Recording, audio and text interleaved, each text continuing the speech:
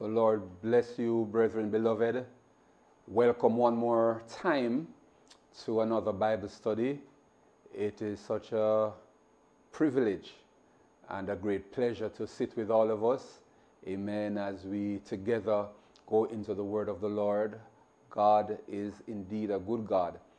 And from what we have been looking at over the past few weeks, the whole subject of the tabernacle and what it means, what it signifies, what it is that we can pull from it and apply to the church today, it does so much to our hearts. And we give God thanks for allowing us to look deeper into what we have today in the church as we reflect on the tabernacle and the principles of the tabernacle. We are going to be continuing our study, and we are going to be moving, amen, a little bit closer now to the actual tabernacle itself, the layout of the tabernacle, the actual pattern, plan of the tabernacle, how it was put together, the furniture that were used in carrying out all the functions of the tabernacle, what each of them represent, what they represented then and what they represent now in terms of their symbolism and now meaning in the church. And it gives a certainly deeper look and allows for a greater experience in our walk with God simply by understanding what some of these or all of these things represent. So it indeed has been and will be something that as we go through will enlighten and open our eyes and our minds. And I invite us all to take the time out and to look deep into this subject area. Now, when we started, we tried to indicate to us the importance, the reasons why we ought to be taking seriously the study of the tabernacle. It is really a sub-area to the broader area that the Bible study's real topic is, which is the church.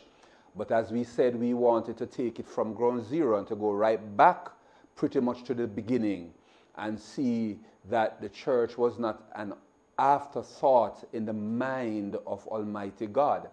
It was actually planned, and God was giving hints and showing us symbols and indicating to us from way back then in the book of Exodus that something was coming that was going to be different, that was going to, because of its introduction, bring men to God in a way never before seen.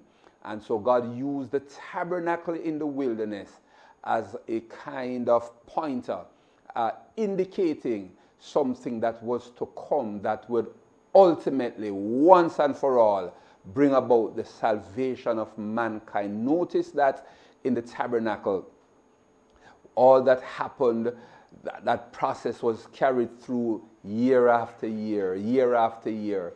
The sins of the people of Israel were atoned, but only for a year. It was rolled back, and every year the same process had to be carried out. And over the years it had to be done.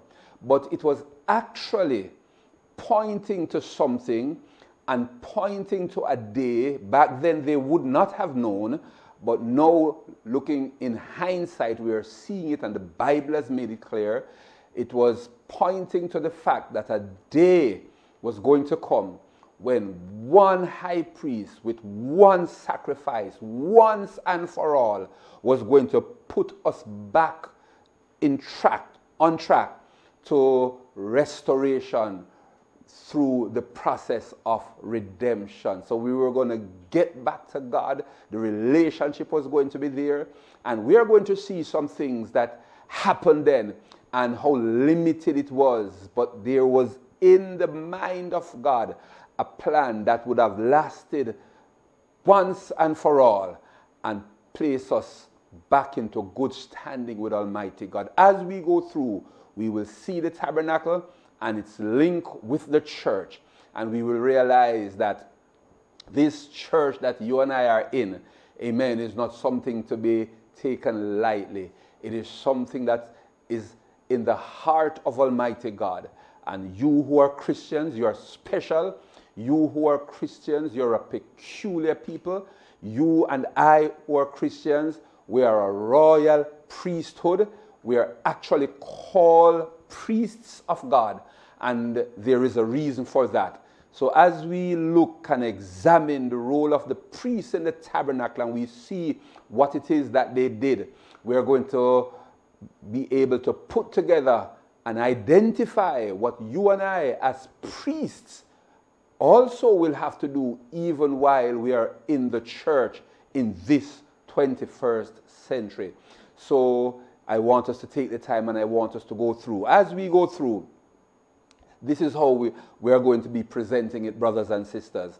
We'll take the time and I start out by just giving us a few more pointers. It is so important. One of the things that we can use to mark the importance of a subject matter in the Bible is how often it is repeated, how often it is presented and repeated. And that signals that this is something of great import. It is very, very important. When we some time ago did the study of the end times and Bible prophecy, we found out that the scriptures were replete with prophetical utterances of the first coming of Jesus Christ, utterances of the second coming of Jesus Christ. All of these were prophetic. And so when we did the analysis, we found that scriptures relating to prophecy took up a large percentage of the Bible. It means the subject area of prophecy is not to be taken lightly. We must take time out and understand where we are and understand what happened and what is to come. Very important. And so we see this applying to prophecy because of how often scriptures speak to it. Now, I use that so that we can understand that the subject of the tabernacle is a very important one. Don't underestimate the things that we are looking at.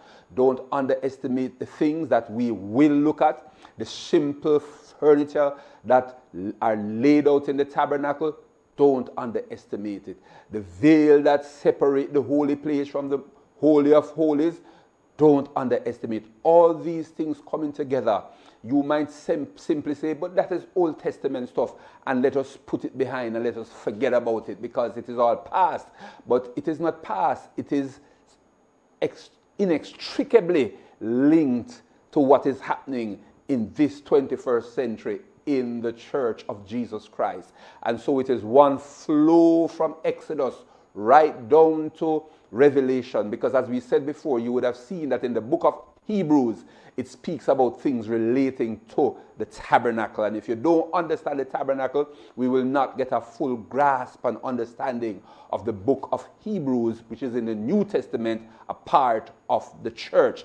When we look in the book of Revelation, we recognize that Revelation itself speaks to things related to the sanctuary, the tabernacle.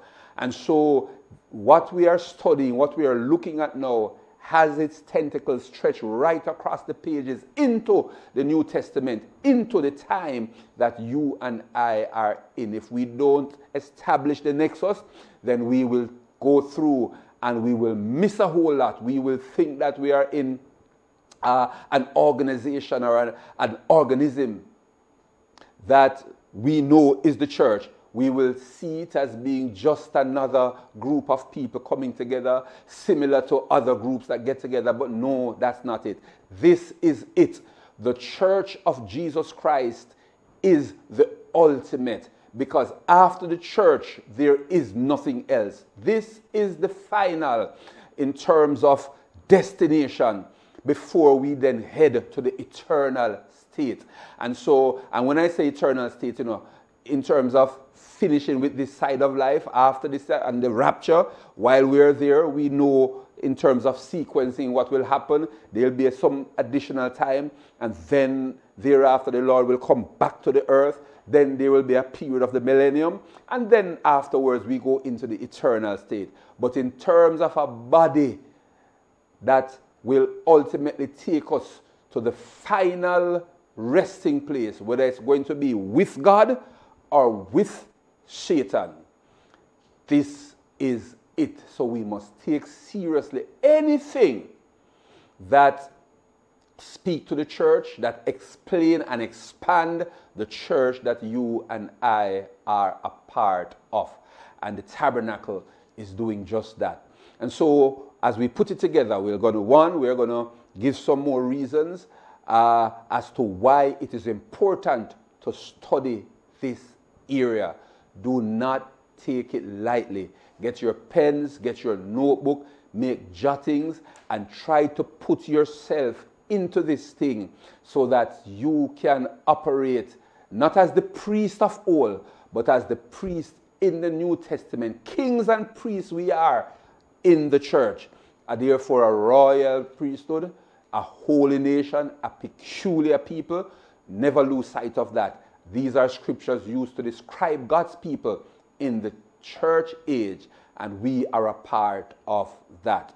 So we're going to close off with some additional information as to why it is important to get into, to drill into, and go over and over until we get it, this subject area of the tabernacle. As I said, now we will thereafter go over to outline and give us the plan of the tabernacle. And we are going to see that everything about the tabernacle, from the time when it was set up and the tribes were lined up around it, we are going to see in lining up north, south, east, and west, they were given instructions as to where they ought to assemble themselves. We will see that the very shape of their assembly, as they go north, south, east, and west and stretch themselves out, it took the form of a cross with the tabernacle right in the middle of the gathering of the people of God. Everything has significance, it appears.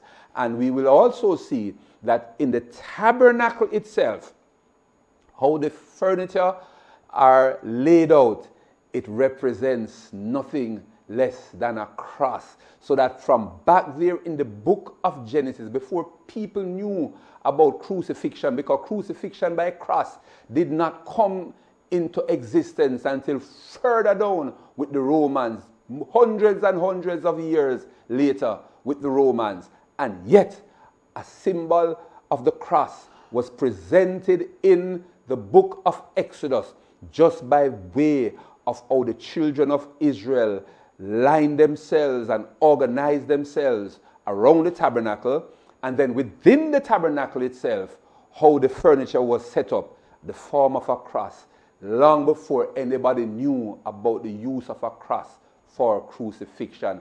This is Bible. This is the tabernacle. This is prophecy. And this is God at work, showing his sovereignty and that he is in charge and he knows the end from the beginning. And it therefore behoves all of us to extract what we can from this study and apply it to our lives. This is for the young saints. It is for the elderly saints.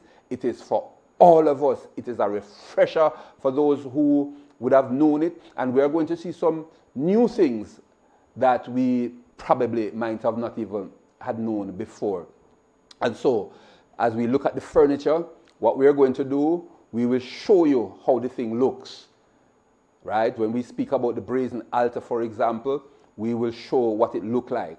But then when you read through the scriptures and we hear the Bible describing how they ought to build it, we will then show a little 3D presentation of the pieces coming together so that we have a visual of how the thing came together and how it looked, and therefore how it would have carried out its particular function.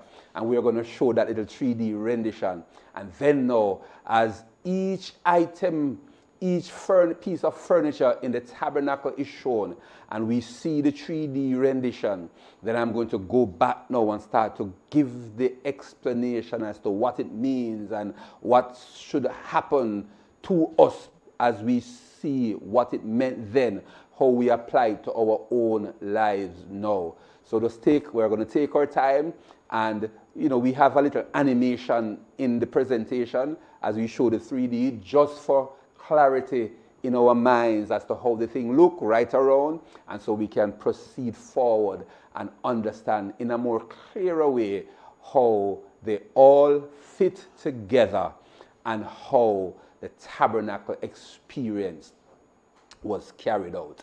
So, brothers and sisters, I'm going to invite us as we go through now to just to finalize some additional points for our clarity and for our deeper appreciation of what this tabernacle is about.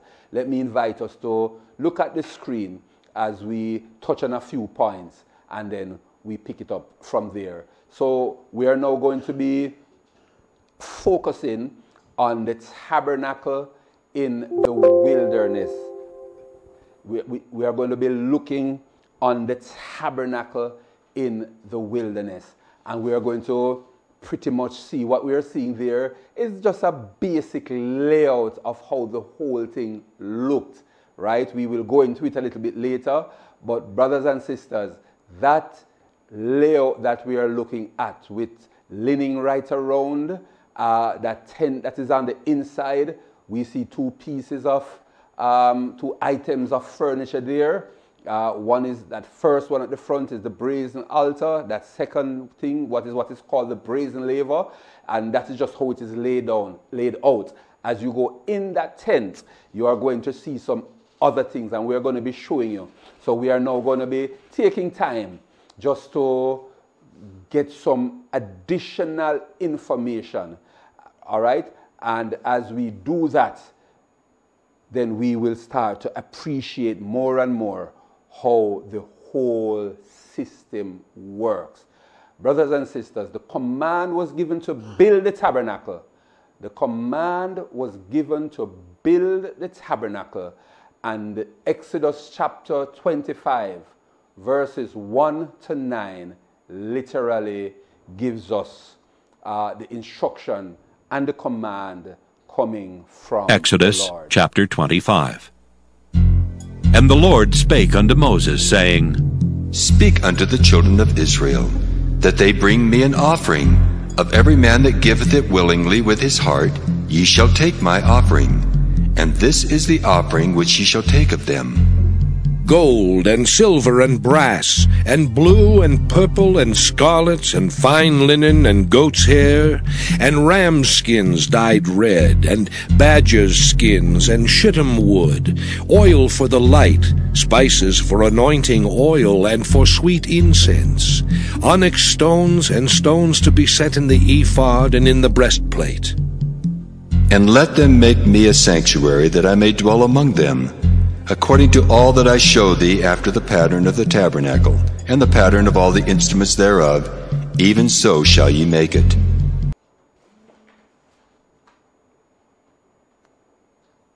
Exodus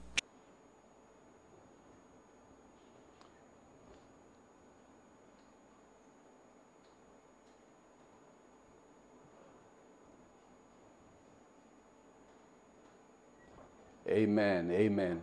So brothers and sisters, the tabernacle, and I said this earlier, is of such great importance to God's redemptive program that 50 chapters in the Bible is given to explain its pattern, construction, and its service. 50 chapters. Now, everything in the Bible clearly would be important. It is the Word of God, and it found its way there. But when 50 chapters is given to deal with a particular subject matter, then it simply shows and is an indication that this particular subject matter is of extreme importance. Now, as we go through, we notice that nothing was left up to Moses. None of his ideas not what he felt was right. I have a particular penchant for this particular type of wood. Nothing was left up to Moses to decide. He couldn't speculate on anything. God revealed to him in minute detail every aspect of the tabernacle. And to kind of cement this, I want us to note that more than 20 times in Exodus we read, and the Lord commanded Moses. He was commanded at every step of the way. And Moses, being true to his nature and who he was, carried out the command of the Lord to the minutest of details. So the Lord gave the command. He was very specific, and Moses carried out the command of the Lord to the T. Now, we are here talking about the tabernacle, and sometimes we interchange and we use the word sanctuary. Now, there are 5 names in scriptures that describe the tabernacle. We note the word sanctuary. Exodus chapter 25, verse 8. It describes the same tabernacle, the same tent, and it calls it a sanctuary, denoting that it was set apart for a holy God. Sanctuary, sanctify, they are the same root word. And so sanctuary means a place set apart, totally set apart for a holy God. And so when the term sanctuary is used, you're talking about separation, you're talking about sanctifying, you're talking about a place set apart for God to dwell in. Then now, it is also called the tabernacle. We see this in Exodus 25, verse 9. And that term tabernacle reveals that it was the dwelling place or the dwelling of God among his people. And we have said it before that he wanted to dwell not just in the heaven and mankind was on earth and then we just look up to heaven and pray to him. No, God has always wanted to be in the midst and to be among the creation that he made. And when I talk about creation, specifically humankind, especially us as men and women. And so tabernacle revealed that it was that place where God would dwell among his people. Then thirdly, it was called a tent. Exodus 26 and verse 36. And this designated that it was a temporary dwelling place of God, right? While God dwelt in the tent, and then later on in a temple made by stone, and wood and so forth, these are all temporary. Ultimately, we see that God wanted to first dwell in men. He wanted to dwell in the church, and then later on he will literally, in that eternal state to come, be dwelling amongst the people that are redeemed. He will have his throne among us. He will be with us. He will be dwelling among us. And that ultimately is where God has his plans. And this is all outlined in Scripture. Then this same sanctuary is called the Tabernacle of the Congregation. Exodus 29 and 42 tells us this. Because it was where God met with the people, with the congregation. So it was called the Tabernacle of the Congregation. This was God meeting with the people, the children of Israel. And this is always what he wanted to do. And then fifthly, it was also called the Tabernacle of Testimony. Exodus 38 and verse 21. And when it talks about testimony, it describes that covenant given to Moses. You will recall that the testimony is speaking to that covenant, that 10 commandments. And as we do the study later on, we are going to find that this covenant, this testimony, was literally placed in the Ark of the Covenant for posterity. It was there. So the Tabernacle of Testimony speaks to the fact that he's a covenant God, and we need, amen, to understand this. Now, the structure and service showed a sinful people how they could come before a holy God in worship and service. So God set up the tabernacle with all the things that would follow in it, so that we could understand as a people how, and of course this is talking about the people of Israel back then, but then it has lessons for us today, and we will reach there in a little while.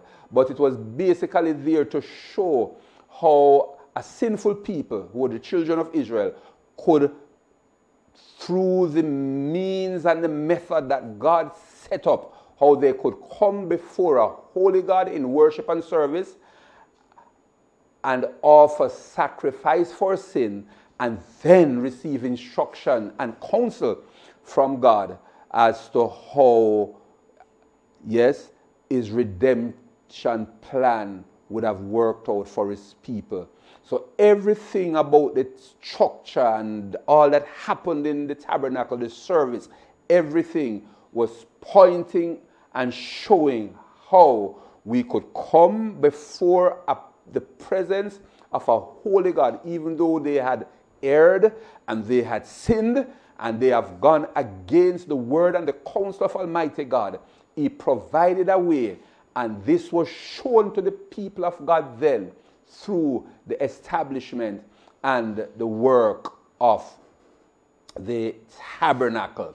Now I want us to notice this. I made reference to it just a short while ago, and I want us to notice this. Only 2 chapters of the Bible are devoted to a description of the creation of the world, the creation of mankind.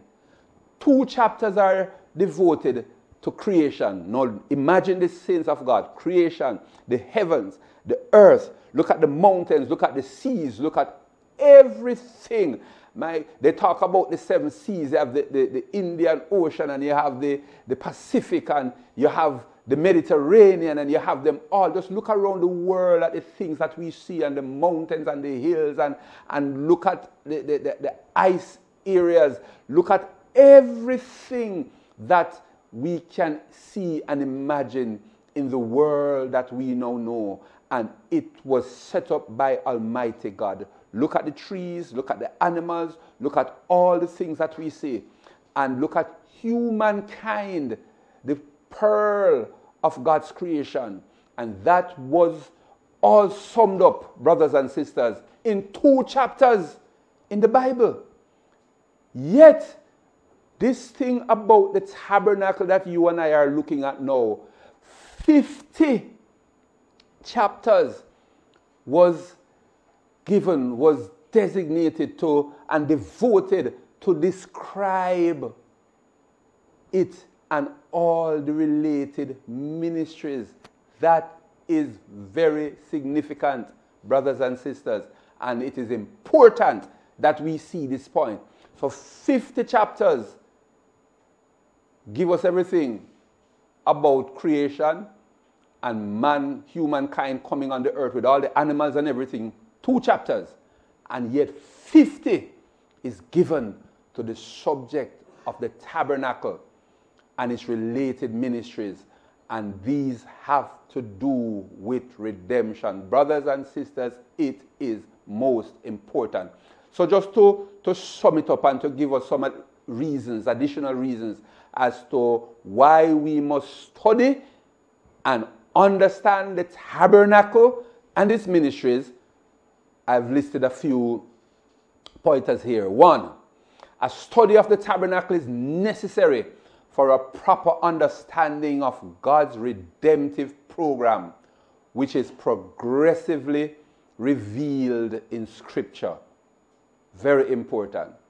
If we study the tabernacle, we will be in a position to better understand God's redemptive program. And it is Almighty God. You will recall in the book of Genesis, as early as Genesis chapter 3, God was making promise that someone was coming who was going to crush the serpent's head. The serpent would have bruised his heel, but he was going to crush the head of the serpent. And this is coming all the way from Genesis chapter 3 and about verse 15. And so from Genesis all the way down, God have been progressively revealing in scriptures his redemptive program. And it is in the study of the tabernacle that we see it coming to fore in a marked way, in a powerful way, that indicated exactly how it was going to be effected. All right. So that's the first point. It was necessary so that we can understand God's redemptive program. 2, an understanding of the tabernacle informs us about the holiness of Almighty God. And this is extremely, extremely important. We see as we go through all that is happening in the tabernacle that God was just set apart. He was just different. He was just in a plane by himself. And all those that had to do with the ministry in the sanctuary, they had to prepare themselves and to set themselves apart also. So as we understand the holiness of God and see God being who he is, it teaches us something about how we too must see God in the church, and therefore how we must see ourselves, because he is no less a holy God in the sanctuary called the church today as he was in the tabernacle back there in the book of Exodus. And so these are significant things that we must not lose sight of. Number 3, a knowledge of the tabernacle is foundational to an understanding of Christ's fulfillment of God's redemptive program. So that if we understand the tabernacle, it allows us to understand what really Jesus did when he died on Calvary. We just hear about, many of us just read about it and we say, yes, Jesus died for me. And we are unable to map that against anything else. So what, he died for me? Why it had to be crucifixion? I mean, once he died. And we can't relate it to anything. We can't relate it to anything because we just cannot see the linkage.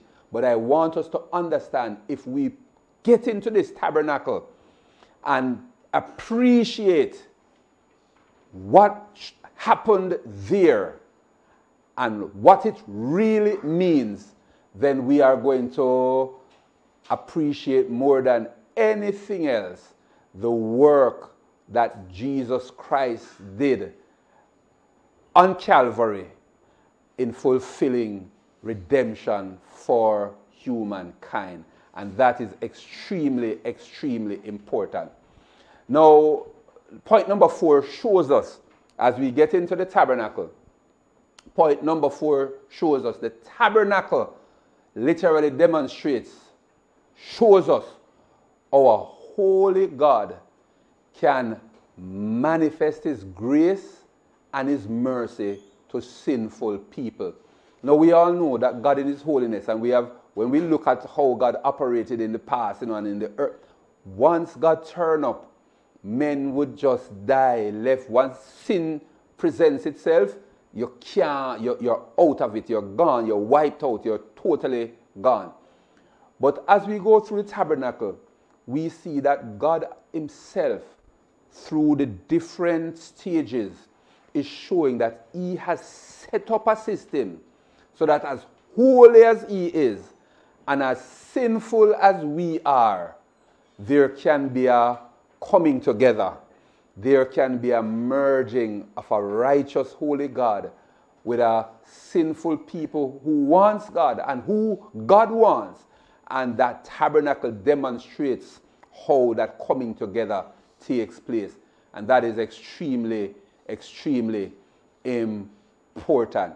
Then the tabernacle, the priestly ministry in the tabernacle, reveals how sinful people can approach a holy God with acceptable worship. So back there, even in worship, we had to approach God a certain way. You would see that there are some steps that the priests made before they could go in and reach up to that altar of incense where they offer up incense to God, which became a sweet smelling savor. For that to happen, some things had to be in place so that God would accept the worship of sinful men. And what it showed then is indicative of what is happening today. And I'm suggesting to us, brothers and sisters, that today, men, even though we are sinful, we can fix that through what God has provided, and we can find that way of approach to the presence of a holy God. And this is shown in the tabernacle, and we will see how it is applied to us today.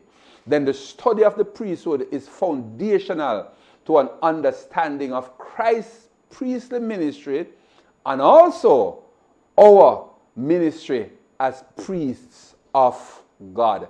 And that is very, very important. All right, I just mentioned point 7, understanding the function of Israel's priesthood enables Christians to have a greater appreciation of their own role as believer priests, because we are priests. And so we can start to see now how all that happened then has a direct bearing on our lives. And this is extremely important for us to catch.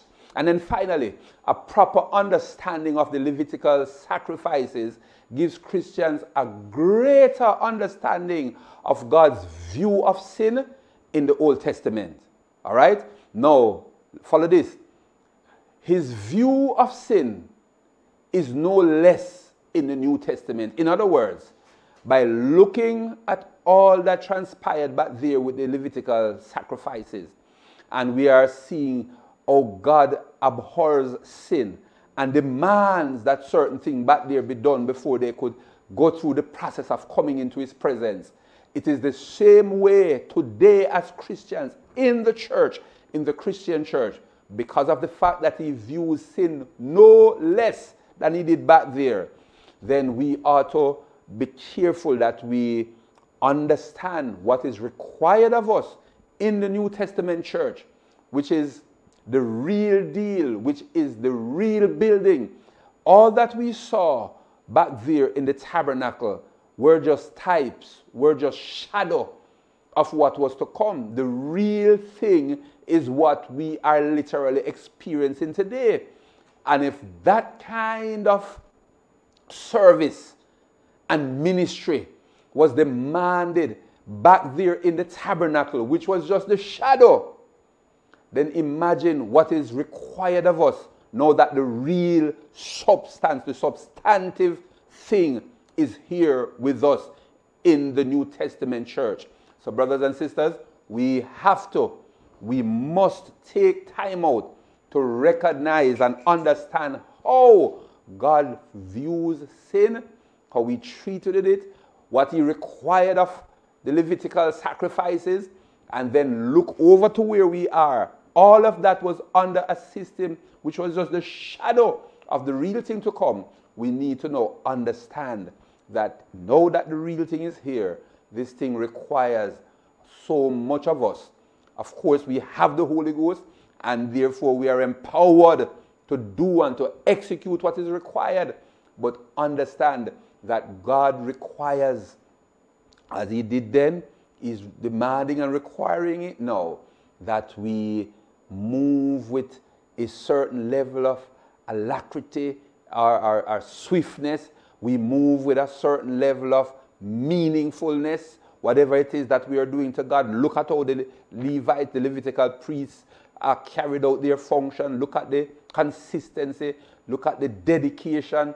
Look at the discipline. So much for us to learn. And so we are going through so that indeed we can learn and we can move and be the kind of people that God wants us that God wants us to be.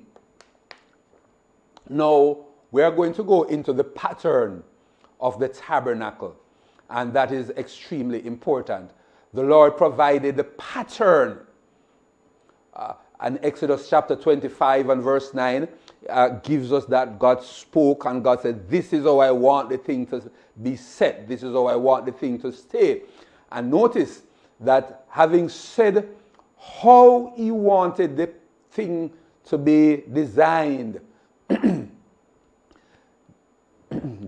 kind of furniture, how it was to be built, what material was to be used, the kind of cloth, the linen, the color, and all the different things God outlined in Exodus 25 and verse 9 speaks to the pattern. And then notice, while the Lord provided the pattern, it was the people that provided the material. We see this in Exodus 25 verses 2 to 7. And what were some of the things that the people had to offer? The offerings were gold, brass, silver, jewels, fine linen, and dye. Where did they get these things from? From Egypt. Goat's hair, ram skin. They got these things from Egypt. And of course, the shittim wood, which is the acacia wood, it came from out in the Sinai desert. And so all the things that were required to build the tabernacle, the people had it. God provided it for them. When they were leaving the land of Egypt, God told them, I'm going to have you to spoil the Egyptians. And of course, they took from them. They were free for 400 and odd years, brothers and sisters. And we know all of that. And you see, God is just. And it doesn't matter. The key thing is for us to serve God and serve him with a willing and a perfect heart. Man might think they are taking advantage of you and they are going to extract everything from you and enlarge themselves and enlarge their borders and become fat on your sweat and your tears. And that might very well happen. But I want us to understand, brothers and sisters, that God, he has his pen and he makes his notes. And when God is ready to deliver you and takes you out of a situation, you're not coming out empty-handed. And he has a plan for you. Whichever way he's going to do it, he's going to ensure that you are paid for every sacrifice that you make. God will never be a debtor to any man. And even we who are walking with him here on earth in our Christian walk, understand that a day will come when God is going to reward us when we get over yonder. I want us to understand that no good work that we do with a true heart coming from the deep recesses of our souls is going to be unrewarded. And therefore, it behoves us to understand this. And this is exactly what happened back there, even before the tabernacle was built. They left Egypt, and God allowed them to spoil the Egyptians. And they left with gold, and they left with silver, and they left with brass, and they left with jewels, and they left with all the things. And then notice now, God in Exodus 25 verses 2 to 7 required that they give from what he gave them. Follow the principle. Give from what he gave them. Because when they left, they had nothing. While they were there, they had nothing. And when they left, it was God that hit the heart of the Egyptians. So that when the people went in and said, give me this, they gladly gave it to them and said, take this and go on, take this and go on. That was God rewarding his people, Israel, for what they did over 400 years. That was a lot of wealth that they left. Chances are they left Egypt broke. All right, so we need to understand that. And so when it was time for them to build that tabernacle for God, everything that was needed was in the camp of Israel. Today, God desires that his people give themselves first to his service. Romans 12 verse 1 speak to us about that. And then we bring our gifts willingly, amen, to take care of the work of the Lord. So the process of giving ourselves to God, as what happened in the tabernacle back there, is still active and alive today. and in the process of giving willingly. Because as we go on, we are going to see that when God asked the people to come in and to give, to build the tabernacle, he said, look here, take it only from those that decide that they are going to give willingly. And Romans 12 and verse 1 speaks to the church today in terms of how we must give and, give willingly. So I'm not going to say much about this yet, but I will come back to this. But looking on this slide, do we get what image comes to our mind? Just looking at this slide, we see, no doubt, an image that looks like a cross. See that straight piece going out and then the cross going across? All right, that looks like a cross. Brothers and sisters, you might not know, but this is pretty much how the children of Israel was laid out when they were camping and when they were going through the wilderness and they are going to have to stop now. When the cloud would indicate to them, this is where you must stop, everybody stopped. And when they stopped, they all gathered. Some gathered to the east, some gathered to the west, some gathered to the north, and some gathered to the south. And the instructions that God gave them in terms of who must gather where, who must gather to the north, who must gather to the south. The instructions were that they were to the north 3 tribes: Dan, Asher, Naphtali. They were gathered together. Those 3 were gathered to the north. Then to the south, another 3 tribes: Simeon, Reuben, and Gad. And these 3 tribes were gathered to the south based on the instruction from the word of the Lord.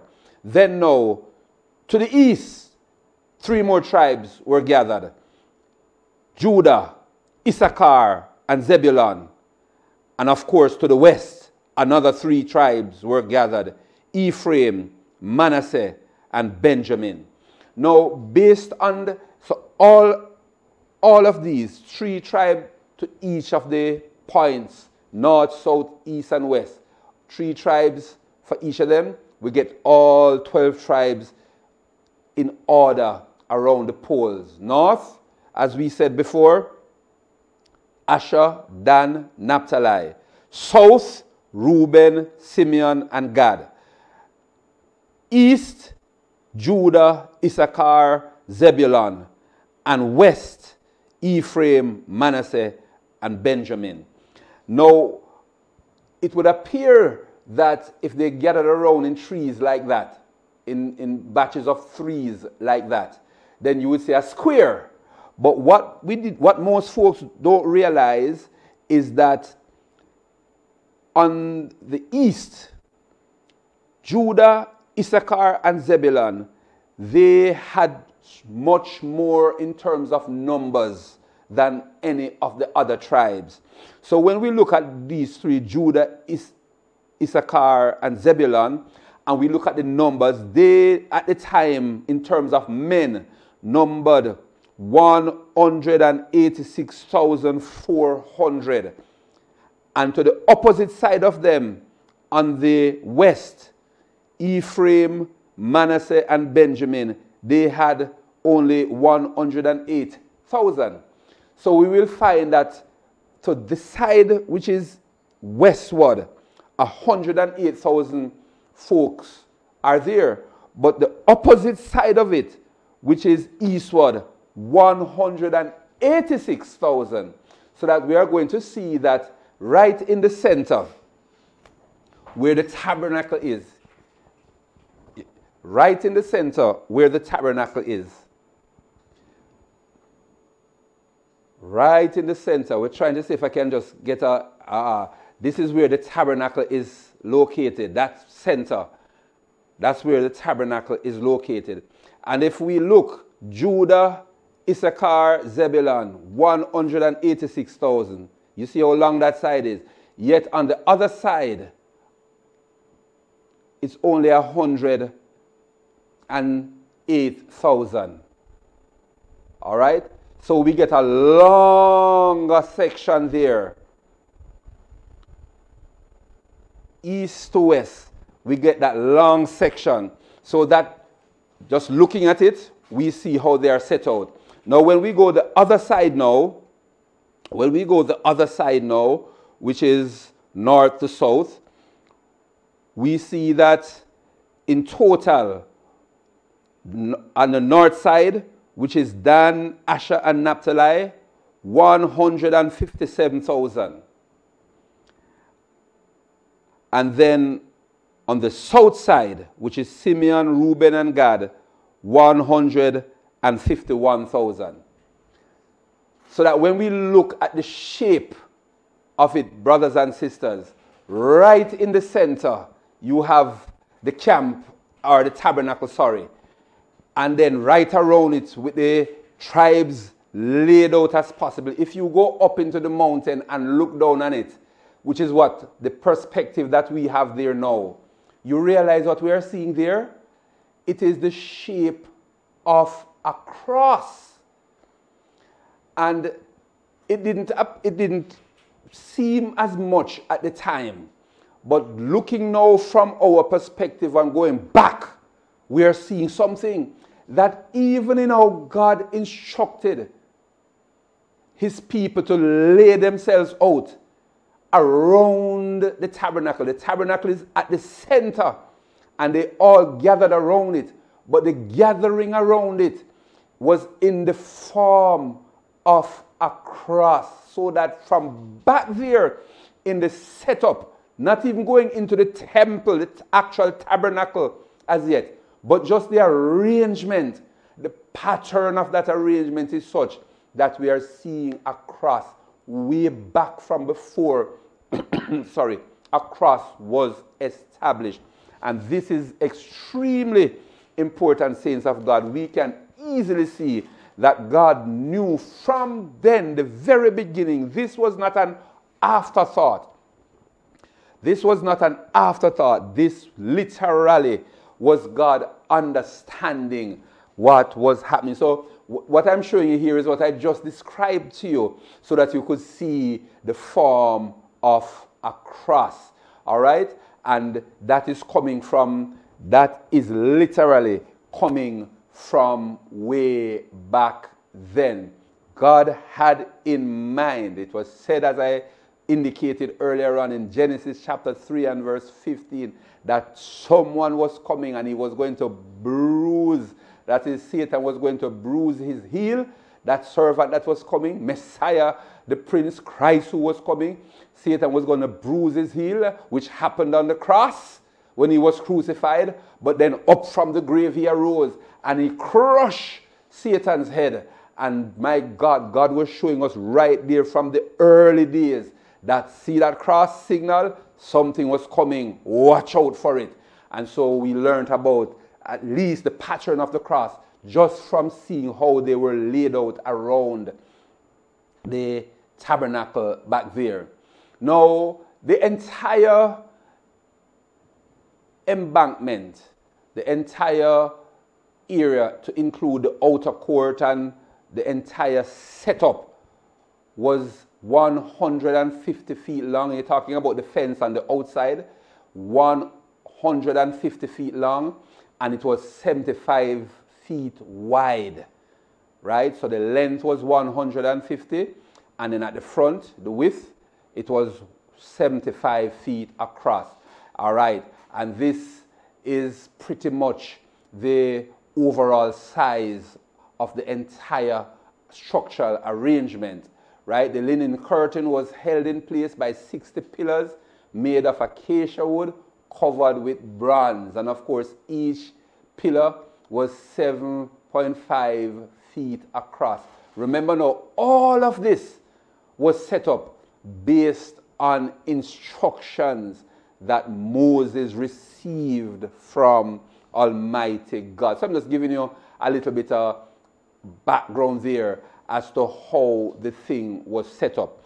Now, if I might take us back to the first slide when we started, I'm going to just take us back there, and then from there now I am going to having looked at something, I'm going to go right into some of the furniture so that we can get a good understanding of how they are. But let me just go back to the first slide that shows the basic layout of all of these furniture. We had the brazen altar, we had what is called the brazen laver, we had all of these things, and I just wanted to literally to show us how the thing was laid out. And having done that, I want us to then look at each piece of furniture bit by bit. So this showed the encampment, the entire area. We just said 150 feet long, 75 feet wide. 150 feet long, right down the length. And then that front area where the gate is at, it is 75 feet wide. Now, as we look inside, we see a big box. In fact, that big box is what is called the brazen altar. Right. That's the brazen altar. And that's the first piece of furniture, the first item of furniture that one will meet upon when they come through the gate. All right? And that gate is 30 feet wide. Right? So there is a gate at the front, and it is 30 feet wide. And it is very important that we can see that and understand that it's a wide gate, and it takes you right in. As you go through that gate and look in, the first item that we see is the brazen altar. Then, so I'm just telling us the items, and then later on now we will get into what these things represent. Then the next item of furniture that we see is what is called the brazen laver. All right. Once we're through there, the priest would then go into that curtain. If you look beyond that laver, that curtain, there's a curtain there. And the priest would go to that curtain and go through and go inside that curtain. Now, when he is there at that and goes through that door, he is going to meet upon 3 items of furniture. 1, the table of what is called the table of showbread. And we will look at it. I'm just telling you what is inside now. And we will, in a little while, get to these particular pieces of furniture. He's going to meet upon the table of showbread. Then he's going to meet upon the 7 lampstands. And also he's going to meet upon what is called the altar of incense. And those are not shown just now because they are inside of that tent. But we will see it, opened up in a little while. So I'm just telling us what is there so that as we start to look on each individual item, we will appreciate what they represent. And then finally, there is one more tent. This is called a veil on the inside, which you're not seeing now. And beyond that veil is the last piece of furniture, which is called the Exodus chapter 25. Ark of the And the Covenant. Lord So I just want us to spake look at unto another Moses, saying, so that we Speak can unto the open children up of the tent for Israel. us now, and I want us to look when you go through that tent door. You go inside. As you go through that tent door, and this is the priest himself is going to do that. When he goes inside, he's going to meet upon 3 items of furniture. 1, the table of showbread. I just mentioned, good. And to the other side, we have the candle or the lampstand. That's right. So these are things that are inside. And then just before the veil, there is another piece of furniture right there that is called the altar of incense.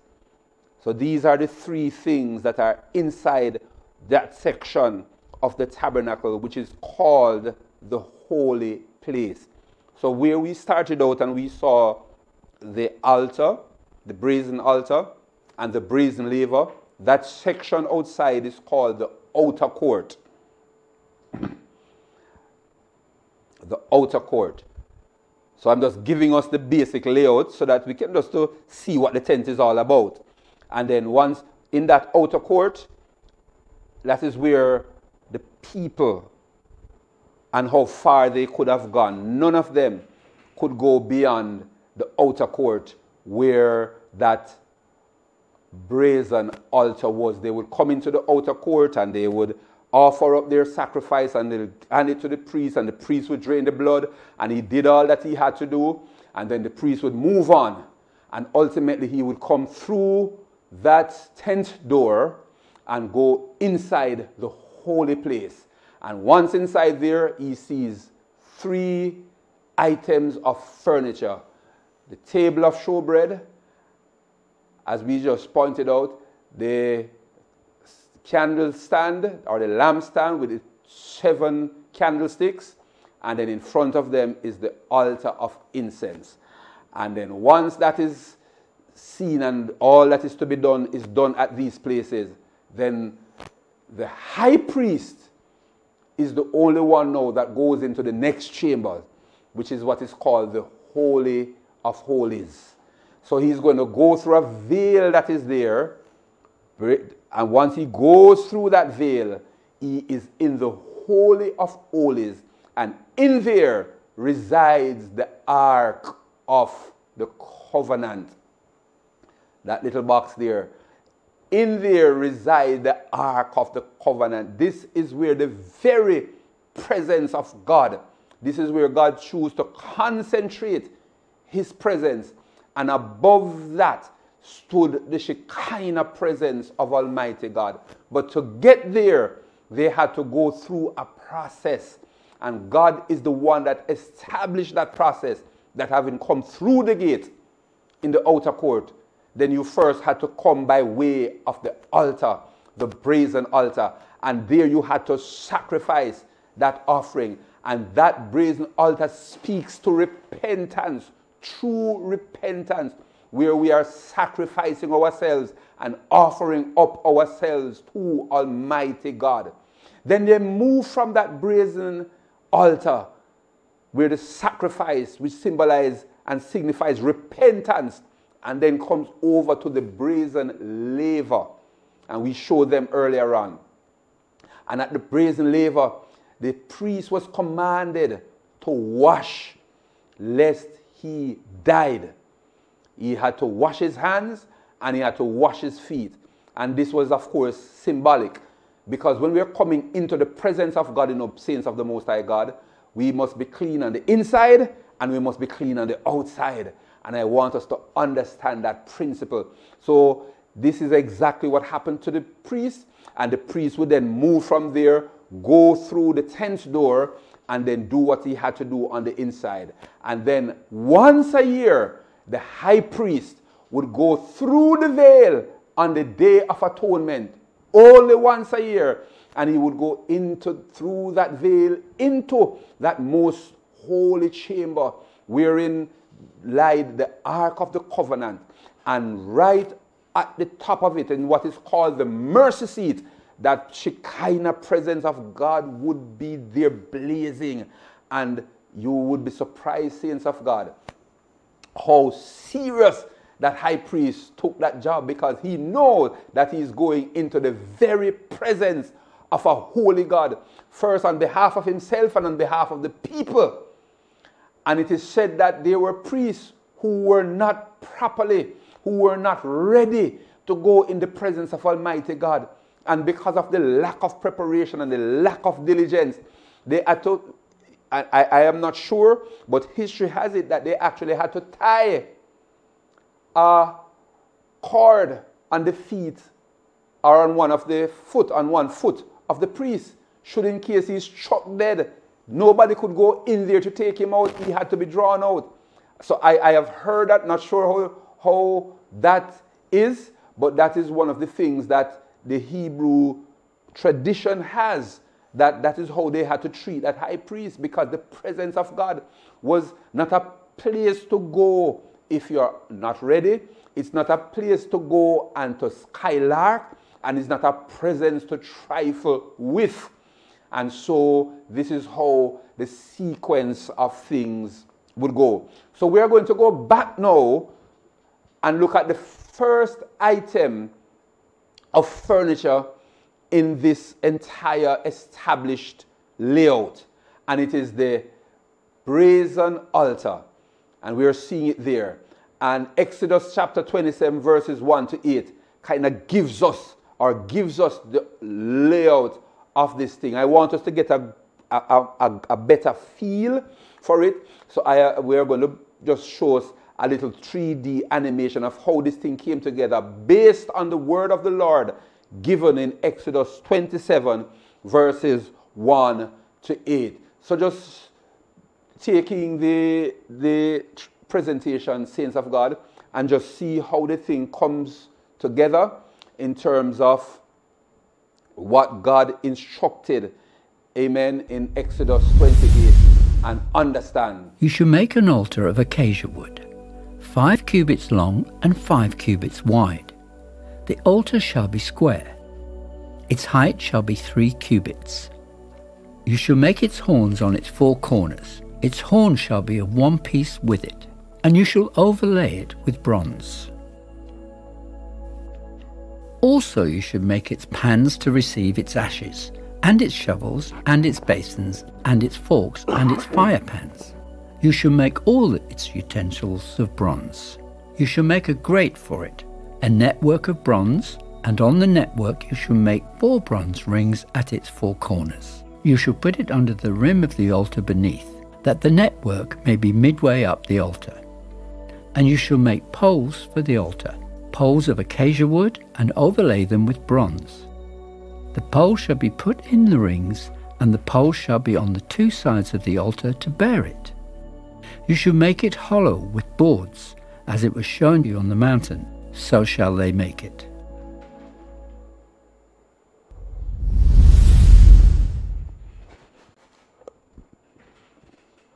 All right, so we are seeing exactly how the thing came together and how God gave the instruction, and the brazen altar was established. You know, slowly the Israelites reverently, and we are looking at the structure of the altar and its significance. And the Israelites reverently approached the tabernacle. As they came in, they drew back the curtain and entered its court to present their sacrifices. Upon entering the court, and this is the outer court that we just made mention of, they stood in awe, gazing at the blood-stained altar as the smoke from the previous sacrifices went up into the sky. The altar was a very simple hollow box made of shittim wood or acacia wood. And then this now was overlaid with brass, as you would have heard in the scripture, 7.5 feet square. And it stood 4.5 feet high, and it had 4 horns pointing outward at each corner. A brass grate extended through its middle, and we see all of those things that we heard them in scriptures. It was the largest piece of furniture used in worship and was always open to guilty Israelites so they could atone for their sin. For Christians, the altar, this brazen altar, is full of symbolic meaning and spiritual teaching. Now, follow this now. Shittim wood or acacia wood is a hard, incorruptible, indestructible wood that grows in the Sinai desert. It beautifully portrays the humanity of Jesus Christ, who came from a root out of a dry ground, according to Isaiah chapter 53 and verse 2, and was sinless in his human nature. And we see this in Hebrews chapter 4 and verse 15, and also in Hebrews chapter 7 and verse 26. The indestructibility of the wood speaks of Christ in his humanity, which withstood the fire of crucifixion and the decaying effect of the grave, and his body, which was victoriously resurrected. The brass covering over the shittim wood typified that the divine righteousness and judgment of Christ, the righteous one, according to 1 John 3 and verse 5, who took the divine judgment of God upon himself and bore our judgment on the cross by becoming sin for us. 2 Corinthians 5 verse 21. As the Israelites were saved from death when they looked at the brass serpent in the wilderness. You remember that brass serpent that Moses made and held up in the wilderness? It is the same way all of us who trust in Jesus Christ, who was lifted up on the cross as a sacrifice for sin. This is how we are going to be saved from damnation. So that Christ's appearance to the Apostle John on the Isle of Patmos with his feet like fine brass or bronze, as it were burned in a furnace. It spoke of his judicial character in judging his enemies at his second coming. So this is very significant, the structure of the altar and its significance, very significant. Now, the second bullet point that is here speaks to the sacrifice at the altar and its significance. Now, the brazen altar was provided for sacrifice, as we heard from the scripture that was read. Without sacrifice, there could be no atonement for sin. And we know this from Leviticus chapter 17 and verse 11. We know this from Hebrews chapter 9 and verse 22. Soberly, the Israelites brought the priesthood offering without spot or blemish to the priests who stood at the tabernacle gate to receive them. The offerers, so those folks that came and brought their sacrifice, they laid their hands on the head of the offerings, symbolic of their identification with their substitutionary death on their behalf. Their sins, and this is all symbolic, their sins were transferred to the sacrifices, and then the life of the sacrifices was transferred to them. So the people transferred their sin to an animal that they brought. That animal who did nothing transferred his life to the people. And this was all symbolic.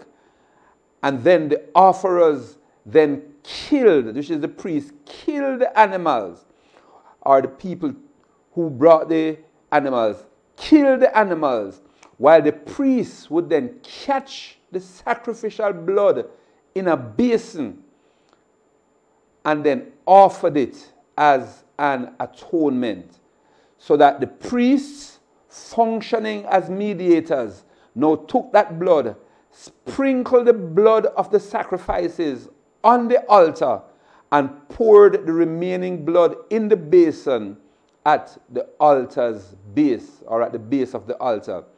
Then the priest would cut the sacrifices into pieces, wash the inner parts, and then burn the other pieces on the altar as a sweet-smelling savor to the Lord.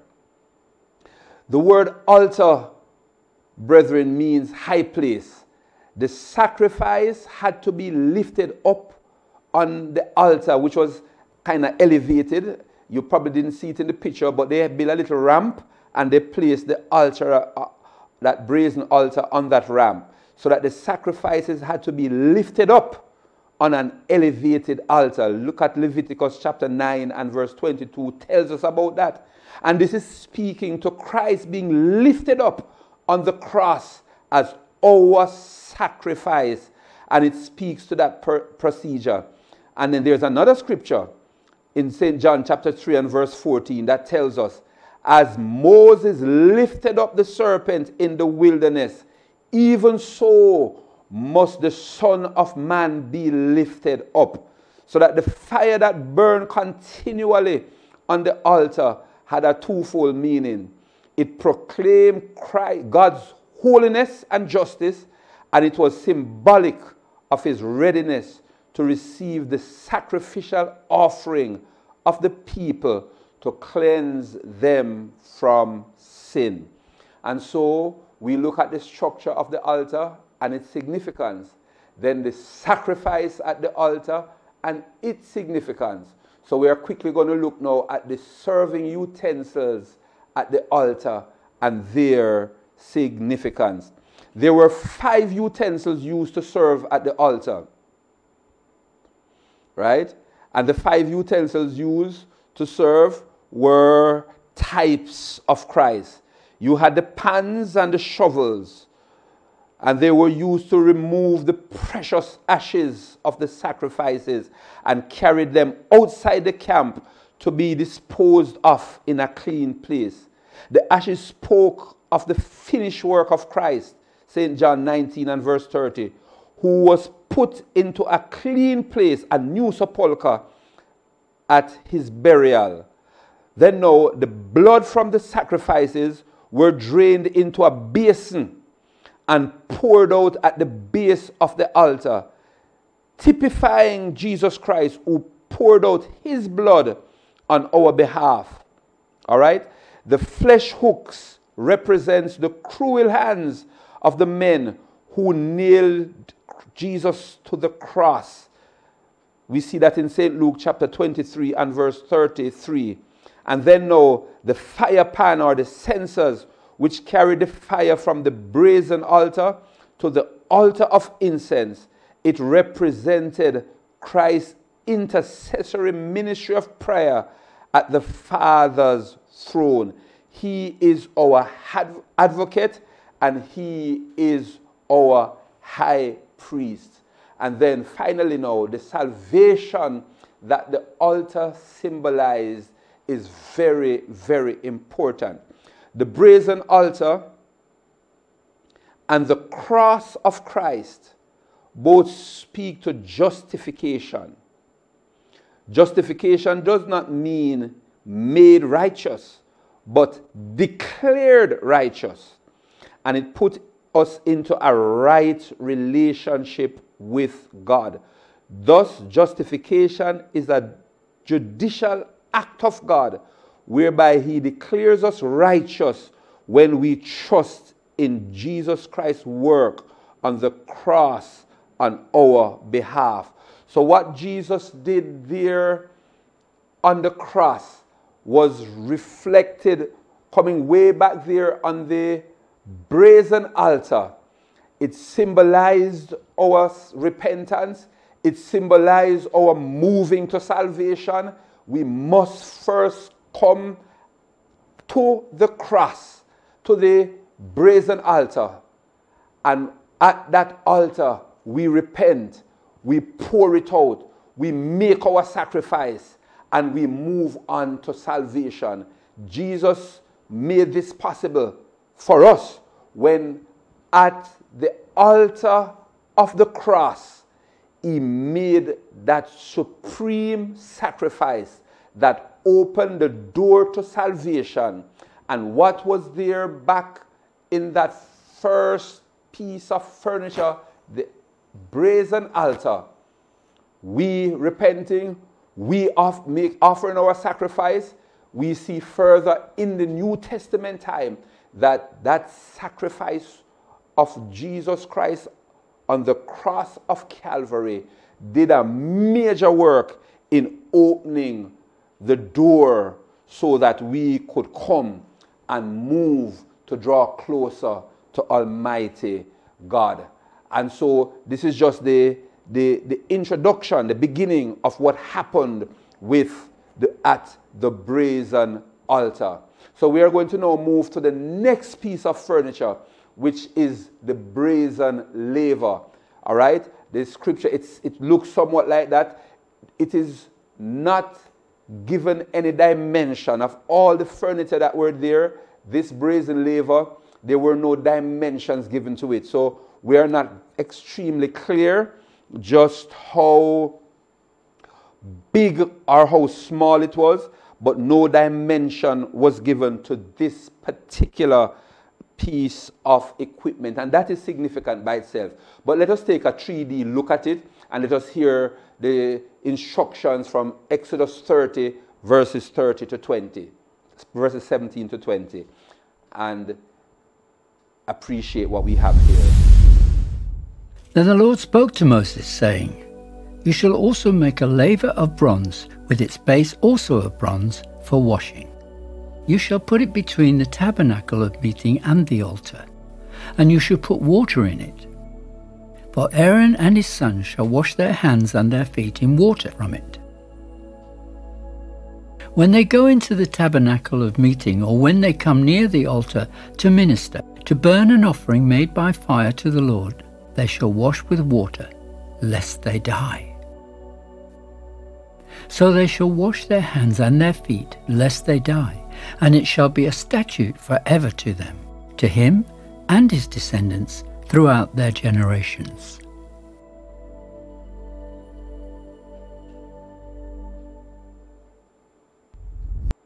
Amen. Amen.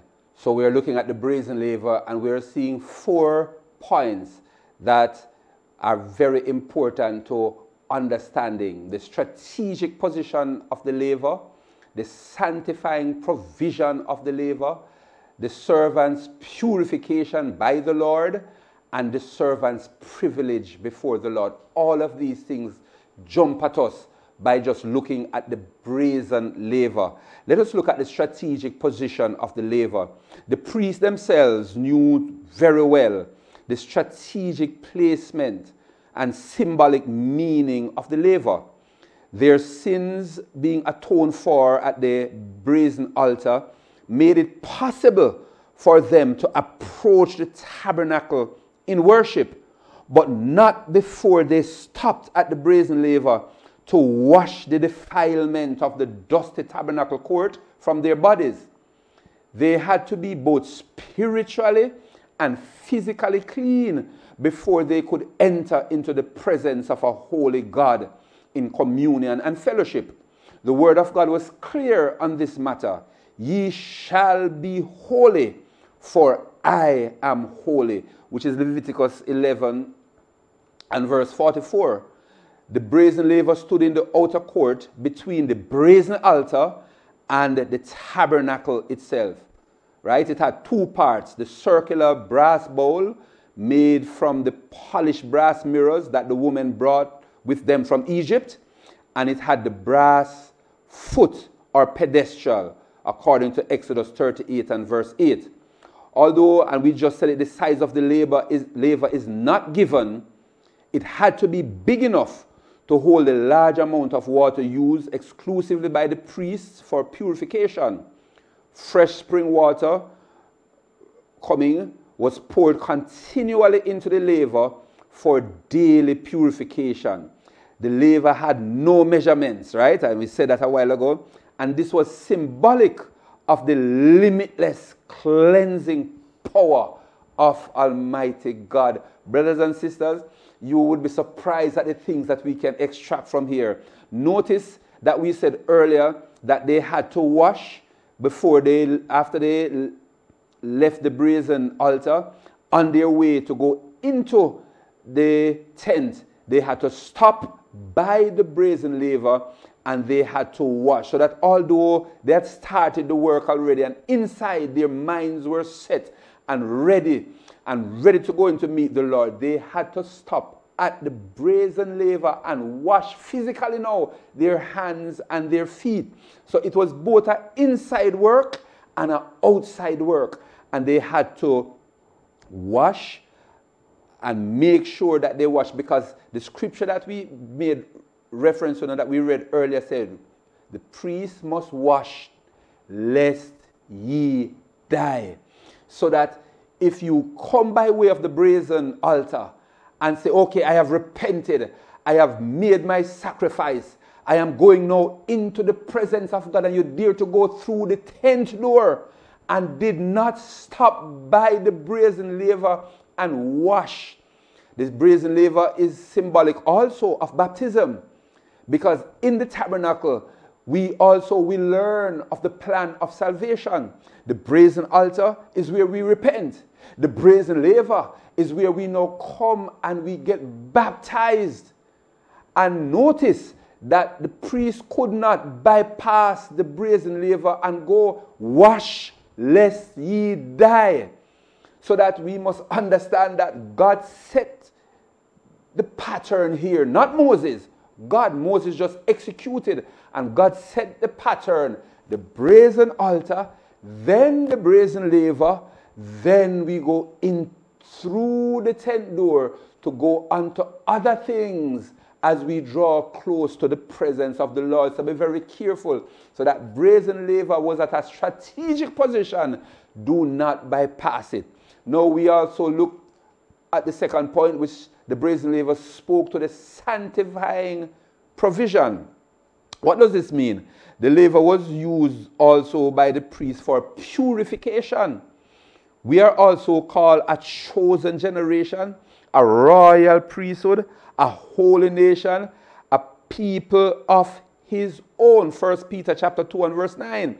Therefore we can offer spiritual sacrifices and praise that are acceptable to God by Jesus Christ. All of this can only be possible, saints of God, as we go through the process of purification. Having passed the brazen altar, we now stop at the brazen laver, and when we wash, we are purified. Notice Acts 2:38 tells us, repent. And then it goes on to say, and be baptized, every one of you, in the name of Jesus for the remission of your sins, the removal of the sins, the washing away of your sins. If you look at other scriptures, it speaks to that. And that is very important. So that the brazen laver also is used by the priest for purification. And we are seeing that our applying ourselves to being washed by water. Another scripture in the book of Acts tells us, rise and be baptized and wash away your sins. Folks would tell us that these things are unimportant today. But if we look at the tabernacle and its layout, we find that the plan of salvation also follows a certain pattern. And the laver is important. We cannot go into the sanctuary in the tabernacle itself. We cannot go through that tabernacle door unless we come by way first of the brazen altar and by way of the brazen laver. Wash lest ye die. And that is extremely important.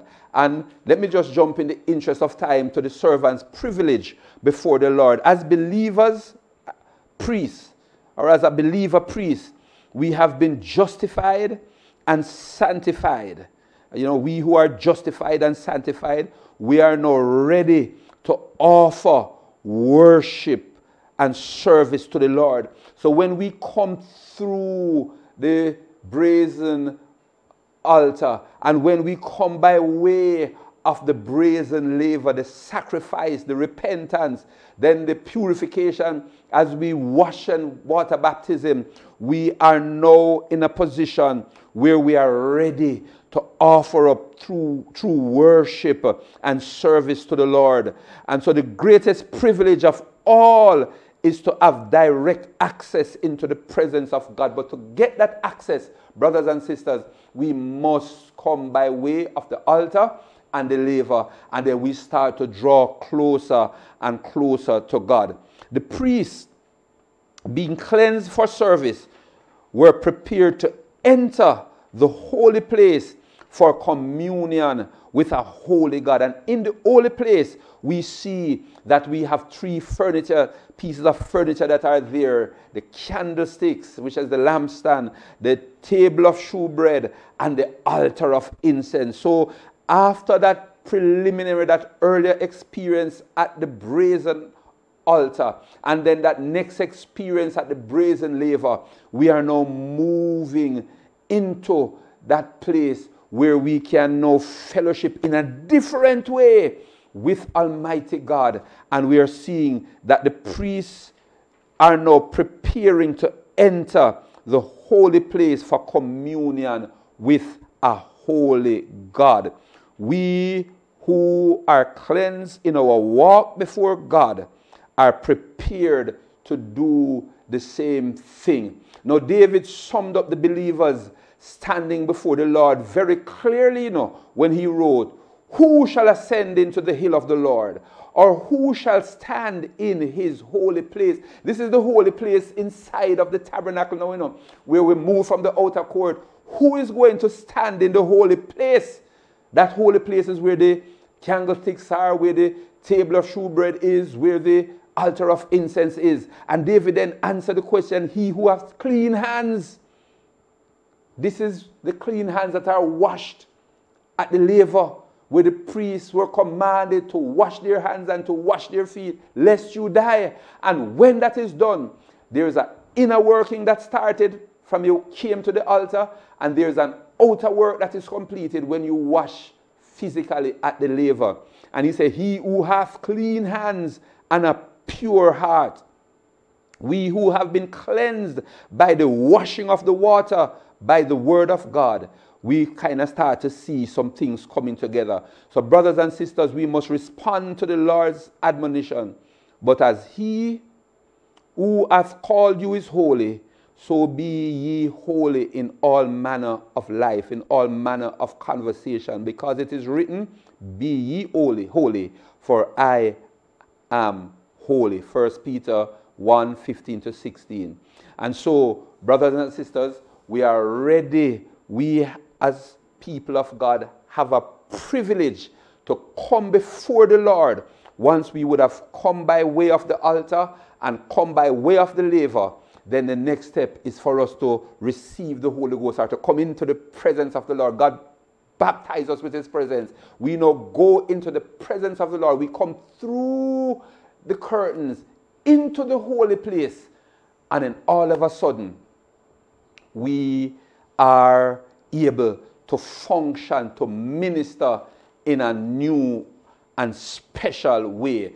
And having come into the holy place, having had that experience and coming through that door, having received the Spirit of God now and coming through that door, the priest meets upon some lovely items, some lovely furniture right in that room. He meets upon the golden lampstand, and then later on to his other side, he meets upon the table of shewbread, and directly in front of him, he meets upon the brazen, or the altar of incense, And so these things, he comes into the Holy of Holies, and he sees these things in front of him. What does these things symbolize? What is happening here? Let us look. I see the time is almost upon us, but let us at least jump on the golden lampstand to see what is happening here. And this is the shape of it. This is how it looked based on the instructions given by Almighty God in Exodus 25 verses 31-40. Let us quickly look at the 3D rendition, and then we go right into some other words. You shall also make a lampstand of pure gold. The lampstand shall be of hammered work. Its shaft, its branches, its bowls, its ornamental knobs, and flowers shall be of one piece. And 6 branches shall come out of its sides, 3 branches of the lampstand out of one side, and 3 branches of the lampstand out of the other side. 3 bowls shall be made like almond blossoms on one branch, with an ornamental knob and a flower, and 3 bowls made like almond blossoms on the other branch, with an ornamental knob and a flower, and so for the 6 branches that come out of the lampstand. On the lampstand itself, 4 bowls shall be made like almond blossoms, each with an ornamental knob and flower. And there shall be a knob under the first 2 branches of the same, a knob under the second 2 branches of the same, and a knob under the third 2 branches of the same, according to the 6 branches that extend from the lampstand. Their knobs and their branches shall be of one piece. All of it shall be of one hammered piece of pure gold. You shall make 7 lamps for it, and they shall arrange its lamps so that they give light in front of it. And its wick trimmers and their trays shall be of pure gold. And it shall be made of a talent of pure gold with all these utensils. And see to it that you make them according to the pattern which was shown you on the mountain. Amen. Amen. And so the lampstand and Christ, brothers and sisters, the lampstand was filled with rich symbolic teaching for Christians. The gold in the lampstand typifies the deity of Christ, and the one who stepped across the galaxies of the universe and became a man, the Almighty God who became man. And he was pure in his humanity, having neither spot nor blemish. 1 Peter chapter 1 and verse 19 tells us this. But it was his deity that sustained his humanity. And it is very important for us to understand that the lampstand, as we have already seen, was not molded or pieced together, but was hammered out of a solid piece of gold. Exodus 25 and verse 31 tells us that. And symbolizing the Lord who endured the harsh, hot sting of a biting whip before his crucifixion. Isaiah wrote concerning his suffering, we did esteem him stricken, smitten of God and afflicted, and with his stripes we are healed. Isaiah 53 verses 4 to 5. So contemplate the stripes of the Lord and you will love him. You will love him, and your love for him will become even deeper. Now the dimension of the lampstands are not given, but its size, weight, and beauty portray Christ in his fathomless greatness. So although, again, this is another item where no dimensions are given, but in order for it to show the light and so forth, its size and its weight and its beauty portray Christ in his fathomless greatness. He is the creator of all things, and by him all things are held together. He is limitless in his value, for in him are hidden all the treasures of wisdom and knowledge to be found. Right? Colossians 2 verse 3. Paul summed up the greatness of Christ when he wrote, for in him dwelleth all the fullness of the body of the Godhead bodily. Colossians 2 verse 9. So the lampstand's purpose was to provide light. It was a beautiful type of Jesus Christ, who is the true light of the world. Jesus himself said, I am the light of the world. He that followeth me shall not walk in darkness, but shall have the light of life. St. John 8 and verse 12. The light of life that Jesus spoke of can be obtained, only through faith in his atoning work on the cross. But Jesus made it abundantly clear, he made it very clear, that the world in general would not come to him as the light of life. And this is the condemnation, that light is come into the world, and men love darkness rather than light, because their deeds were evil. And so, brothers and sisters, the light in the holy place was symbolic of Christ's holiness also. John wrote, God is light, and in him is no darkness at all. 1 John 1 verse 5. The glory of our Lord will also illuminate the new Jerusalem in eternity. And the city have no need of the sun, according to Revelation 21 verse 23, neither of the moon to shine in it. For the glory of God did light it, and the Lamb is the lamp of it. Christians will enjoy the great privilege of walking in the glory of Christ's light throughout all eternity. What a blessed hope. What a blessed thing. So that's the lampstand and Christ. Now the lampstand and its relation to Christians. The golden lampstand typifies Christ, who lights up the walk and fellowship of believers.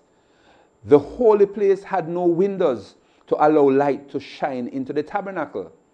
The light in the holy place was hidden from the world. Only the priests had the privilege of ministering and enjoying the light of the lampstand. So it is with the Christian. As believer priests, we are able to enter into the light of the fellowship and communion with God. John, who knew intimate fellowship with the Lord, wrote, "But if we walk in the light, as he is in the light, we have fellowship one with another." Today, Christians are the only reflectors of Christ's light to a lost and dying world. Too often the light of believers shines dimly, but it is hidden under a bushel, because it is hidden under a bushel. Believers' lamps are to beam brightly as a lighted city standing on a hill, whose glow can be seen for miles around. So, brethren, beloved, as Christians, we need to see the connection between the lampstand and us as Christians. And as light, the light from the lampstand inside of us shines in us, we ought to allow for that light to be reflected to the people around us, so that they can see the good work, amen, and glorify our Father which is in heaven. The gold in the lampstand pictures the true faith that Christians possess. Jesus told the Laodicean church, "I counsel thee to buy of me gold tried in the fire, that thou mayest be rich." That's Revelation 3 and verse 18. Christ, who is the pure gold, produces true faith in believers. Yes, Christians go through the hammering experience of suffering to try their faith, so that it will come forth as gold tried in the fire.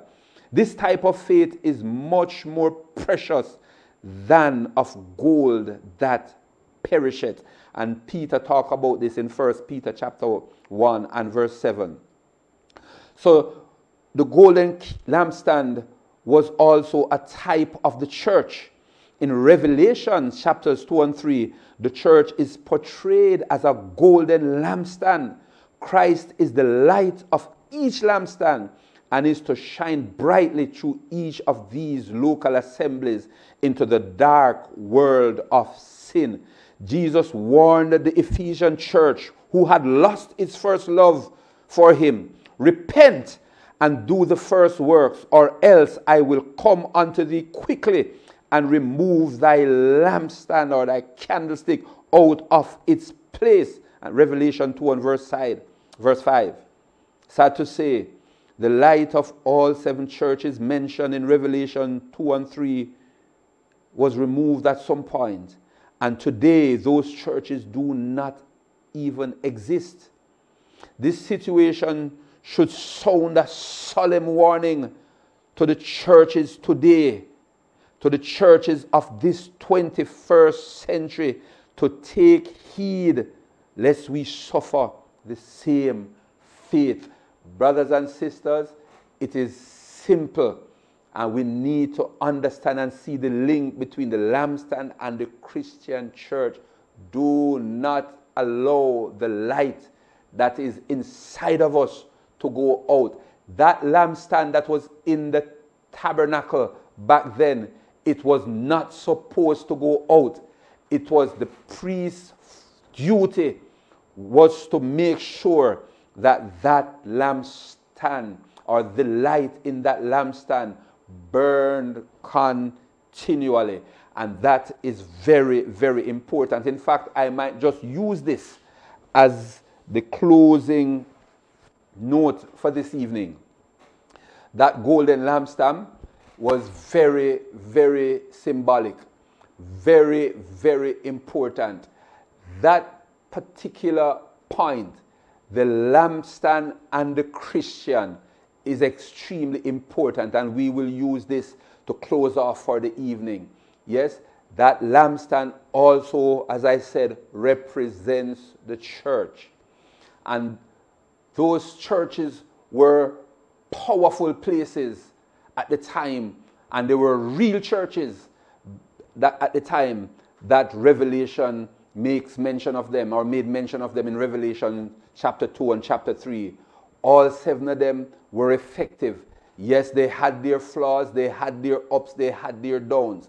Of them all, one did not receive a rebuke, but was admonished to proceed in a particular way. But at the end of the day, we found that, based on history, these churches were not around again.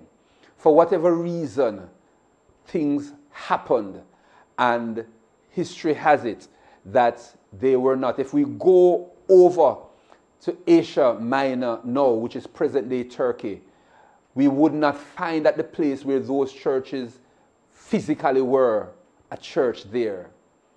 I don't know if they relocated. I don't know what happened to them. But the solemn warning is that we must take heed and don't let the light in our candlesticks, in our candlestand, go out.